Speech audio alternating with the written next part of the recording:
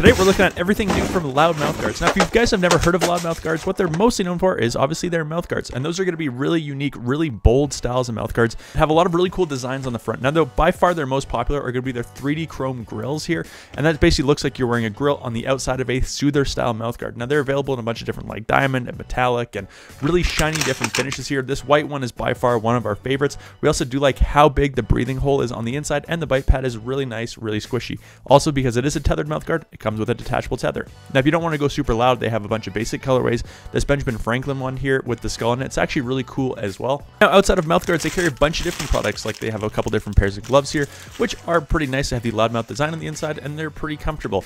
Outside of gloves, though, they have other things like leg sleeves here that you can get in black and white in individual pairs. They have these scrunch socks, which are super popular now. They have visors in different iridiums, clears, blacks, you name it. And they also have, honestly, really nice visor clips that are pretty close to the Oakleys. What's your favorite?